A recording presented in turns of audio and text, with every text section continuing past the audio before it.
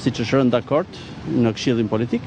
Sot ne miratuam axhendën e Reformës Zgjedhore, duke përcaktuar dhe afate gjatë këtij procesi kur do të ketë kontribute dhe edhe miratim të paketave të ndryshme. Ajo që ka rëndësi është që me këtë dokument të sotëm dhe metodologjinë që ai përfshin, fillon i hapet rruga punës konkrete për të diskutuar dhe miratuar propozime për reformën zgjedhore. Opozita është e angazhuar maksimalisht për të ecur me shpejtësi, me drafte, me propozime konkrete, duke marrë në konsiderat dhe punën që është bërë gjatë gjithë kësaj periudhe në Komisionin e Reformës Zgjedhore, që në kohën kur opozita ishte pale e atij komisioni.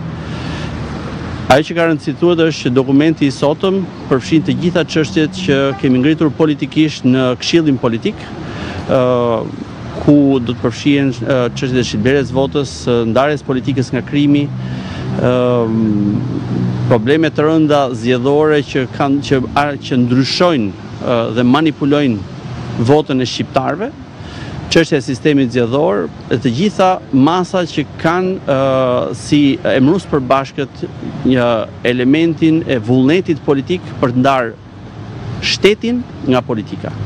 Shtetin nga partitë politike, një angazhim dhe një standard i OSBE-s, pa të cilin çdo kornizë ligjore pson fatin e ndryshimeve që janë bërë deri më sot. Ky është thelbësor në këtë proces që po nisim duke filluar nga sot. Çfarë propozimesh do të keni për atë pikë në draftin që është dërguar zoti Bylykbashi që flet për masa shtesë tek ligji i dekriminalizimit? Do të keni propozime të asaj që ishte vettingu në politik më herët? Çështjet e substancës do diskutohen më pas nga ekspertët dhe edhe nga grupi përfaqësuesve politik, por nuk është ky momenti për diskutuar çështjet specifike. Faleminderit. Gjitha pikat e kalendarit mund të miratojnë deri në 15 mars, zoti?